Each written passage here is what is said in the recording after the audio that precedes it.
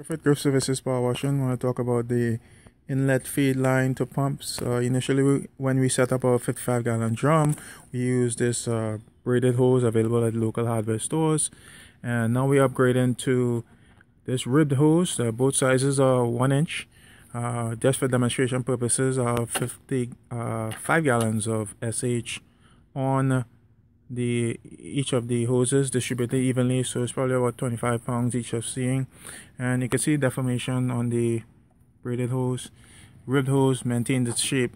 So you have this type of inlet line on a pickup truck, possibly a trailer, and you have things moving around, falling, and weight on the hose, you can starve your pump.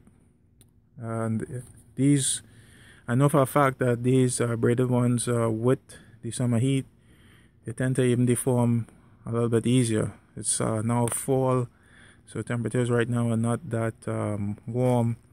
More than likely, I'm anticipating that this would stand up even to summer heat. It will maintain its shape. So I just thought I'll shoot this quick video for you guys. Thanks for your time.